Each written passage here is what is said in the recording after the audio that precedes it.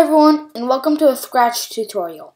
In this tutorial, you will learn how to make a simple draw app, where you can press a few keys, you can clear the board, and you can change the color of the pen.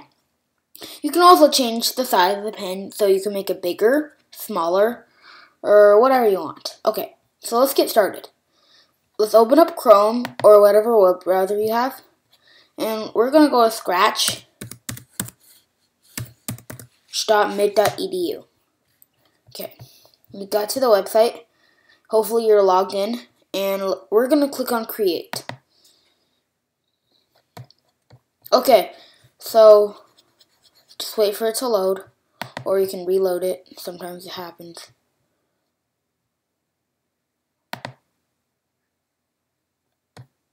Okay. Whoops, okay.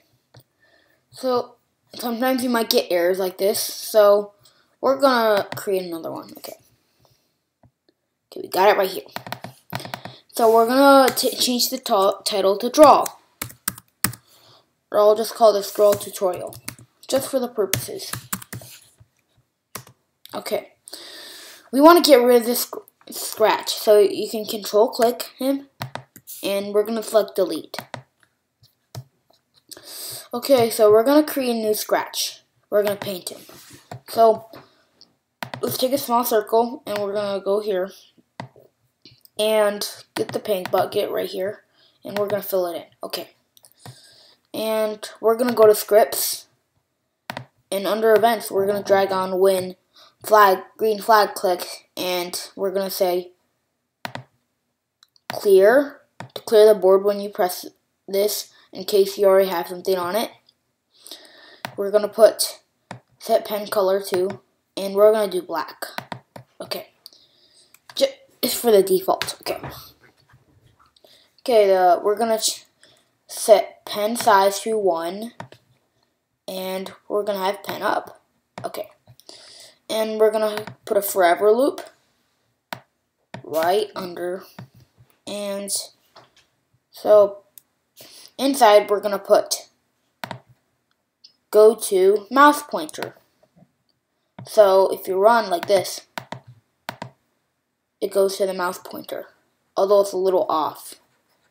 Okay, press stop, and we're going to put an if statement, or an if else. Okay, so drag it right under that. We're going to put if mouse down, so if they're clicking, we're going to say pen down. Okay. And then if else, that means pen up, which means if the mouse is up, the pen is up. Okay. We're going to put another if statement, but this is not going to be if else. Okay. Inside, we're going to put if key space pressed. We want this to clear the board, so inside, we're going to put clear. And then we're going to put another if statement. These are to change the colors. And we're going to do one for blue. So we're going to put B. Okay. So if you press B, it turns to blue. Okay. Set pen color to. And we're going to look for something blue. Something blue. Okay. This is perfect. Okay. So drag this in. And we're going to put another if statement. We're going to put D, which is for defaults. Okay, key D. So we're going to set the pen size to 1. Set pen color to black. And that's all we need. Okay. And we're going to have one for red. So we're going to put an if statement, and we're going to put key R. Okay, key R pressed. So you put it in, and so, okay. And key R is going to be, we're going to set pen color to red. Like that. Okay. We're going to put it in like that. And we want one for green. Okay. So we're going to do key G. So we're going to drag one here, and we're going to get an if statement. Okay.